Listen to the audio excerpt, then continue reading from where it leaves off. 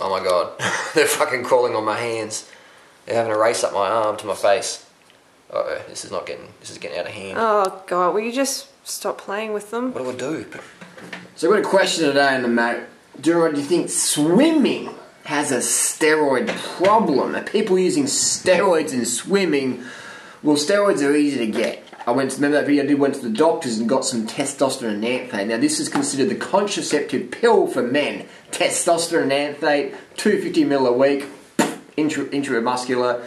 This doctor said take 500 milligrams a week of testosterone anthate, totally 100% legal. All you need to do is ring up any swimming federation, cycling federation, running federation, whatever, and say, hey, my doctor wants me on testosterone, blah, blah, blah, put out some blood tests, whatever. They go, yep, no worries, mate, here you go, here's your therapeutic use exemption form. You can take steroids, 100% legal.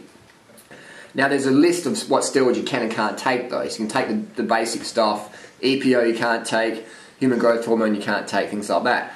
Let's cut to some swimmers who raised some suspicion. An athlete that raised controversy was Yi Wen, 2012 Olympics gold medalists. Some people were up in arms of her performance, but she looks pretty natty to me. Here are the East Germans who admitted they slammed it. They weren't full natty bra. They got on the gear. And that's a physique. That's a steroid physique there. We have the three amigos. Italian on the left here. Massimo Rossellino had a human growth hormone level of 17 times over the average level. And he says, I don't know what's going on. And that was recorded by the Italian Olympic Medical Committee. And we have Phelps in the middle. Phelps doesn't do anything. He's squeaky clean. He just smokes bongs, apparently. He wouldn't do performance-enhancing drugs, though. The world's greatest Olympic athlete in history just smokes bongs, apparently. And we have Ian Thorpe on the right, whose coach, Tedeskus, he was busted with a safe full of steroids. But that really didn't make the media that much, even though it is documented legally. So we have on the left, human growth hormone elevated levels. In the middle, Phelps, just smoking bongs. And on the right, we had Ian Thorpe, whose coach got busted with steroids in his home safe. But there's no connection there. None of these athletes have ever really tested, but they're all clean. They're basically clean. They wouldn't take drugs. There's no money in swimming anyway. And next up, we have a Brazilian swimmer. This is her before. She's quite lean, sort of fit looking. And here we go after, where she got busted for taking steroids. A famous swimming coach once said, we can turn the women into men, but we can't turn the men into fish. And here's a before and after transformation. So it's a bit of a dead giveaway.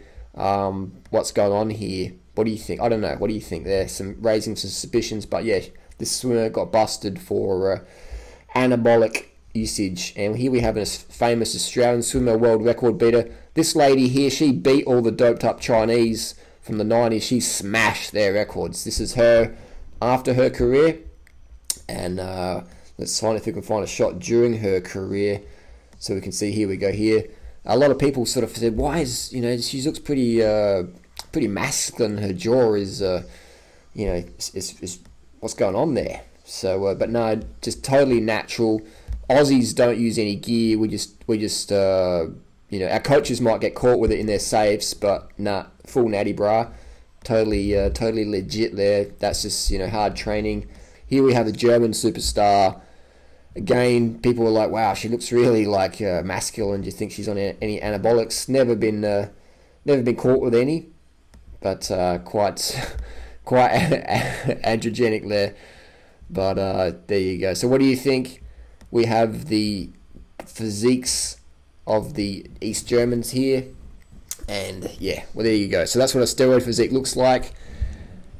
And the East German team went on to sue the government for giving them anabolic steroids, because if women take too much anabolics, they get some nasty sides.